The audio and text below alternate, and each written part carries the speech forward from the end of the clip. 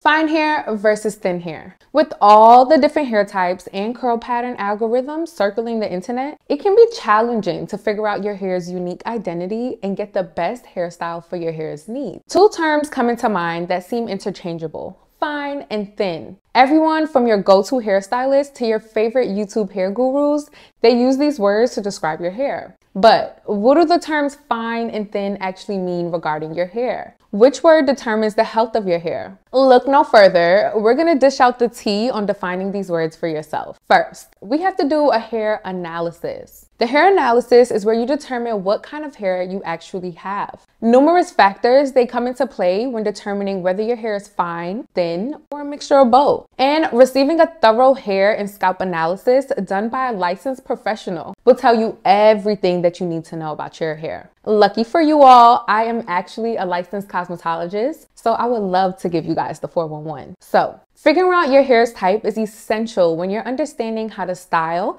and adequately care for your hair. For example, having thin hair, it means avoiding heavy styling because thinning hair can lead to hair loss. When I was transitioning from relaxed to natural hair, I noticed that my hair was initially thin. However, due to the misconception, I assumed that my hair was fine rather than thin. When analyzing your hair, you want to be sure to look into whether your hair feels heavy after product application. When brushing your hair, does it feel difficult to work through? Do you need to use many styling products to make it manageable? You probably don't have thin or fine hair if you answered yes to any of those questions. But if you're anything like me, you have thick, medium to coarse hair, which means you don't have to worry about the thin versus fine debate as long as you maintain the health of your hair. However, if your hair is nothing like just described, you might have thin or fine hair. But it's okay. Remember that it is possible to have both hair types and still style however you desire. So Kayla, what does fine hair actually mean? Fine hair relates to the texture of your hair. The texture of your hair, it determines if your hair is fine,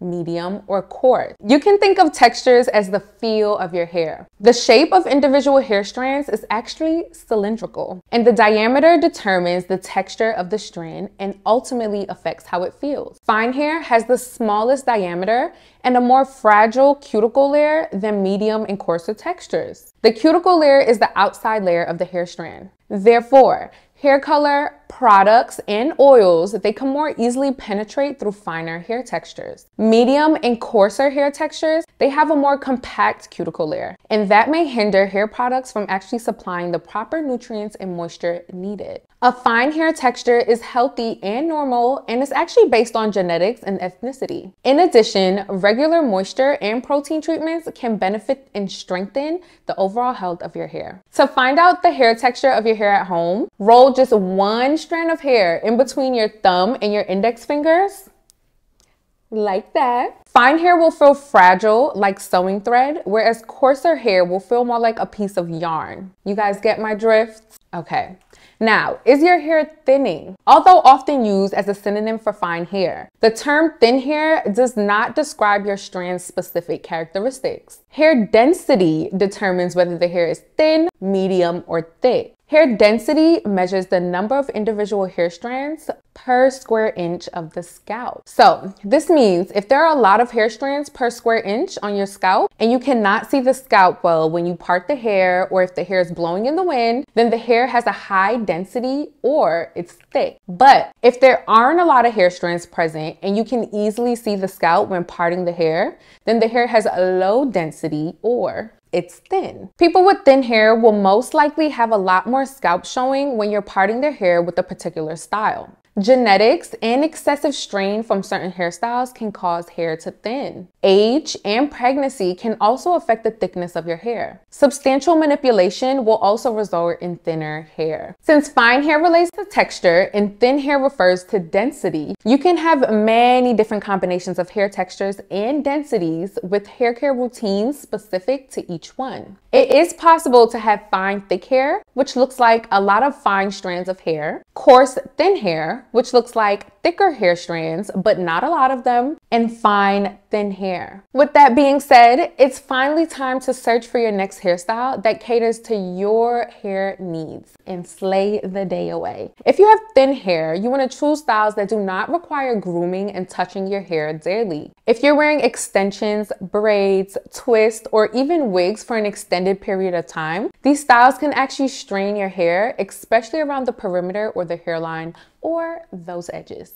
You want to be sure to take breaks between highly manipulative hairstyles to give your hair rest and time to restore strength to the strands. On average, we lose approximately 100 strands per day from shedding. Yes, 100 strands, it's completely normal. However, if you're losing more than 100 strands on average, then you may be experiencing hair thinning. Specified vitamins, supplements, and specialized hair care products are available to counteract this effect. So Kayla, what if I have combination hair? Where do I fit in? People with combination of fine and thin hair, they should take gentle care of their hair, as too much strain or heavy manipulation can cause the strands to break or weaken. You want to opt for hairstyles that do not require daily styling and arranging. Instead, we recommend choosing gentle protective styles that give your hair a break. Instead of a traditional sew-in, try clip-ins or tape-in extensions. You will be able to achieve the same gorgeous style while letting your hair thrive. People who have fine and thick hair, they may struggle with maintaining enough volume. To get the fabulous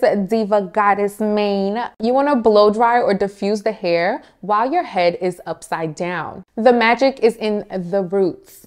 Ensure they're fluffy and they can give you the desired volume. Now with the people with a combination of coarse and thin hair, you want to opt for styles that do not require a lot of parts. This way, you can enjoy your natural volume and easily hide the exposed areas of your scalp. Now, what about styling? Styling finer or thinner hair types isn't always an easy process. For example, many people with thin hair, they complain that it's difficult to style their hair. However, if you use the right tools, you won't find any issues with styling. There are plenty of resources available for you to use. Don't forget to be adventurous with your product usage as well. Do whatever works best to get the perfect style for you and your hair type. Say bye-bye to the flat iron. Also, depending on your hair type, you'll need to ensure that you don't rely too much on thermal styling. Yes, I said it, give the flat iron a rest. Are you ready to slay? Now that you're in the know, you can confidently care for your hair with the royal treatment. So you can share this new knowledge next time your stylist, your favorite YouTuber, or your best girlfriend asks you about the difference between fine and thin hair. Tell us, did you learn something new or do you have more info to add? Please let us know in the comments down below. We would love to hear from you. Thank you guys so much for watching. You guys know I cannot wait to see you guys in the next video. Please like, comment, and subscribe. Peace out.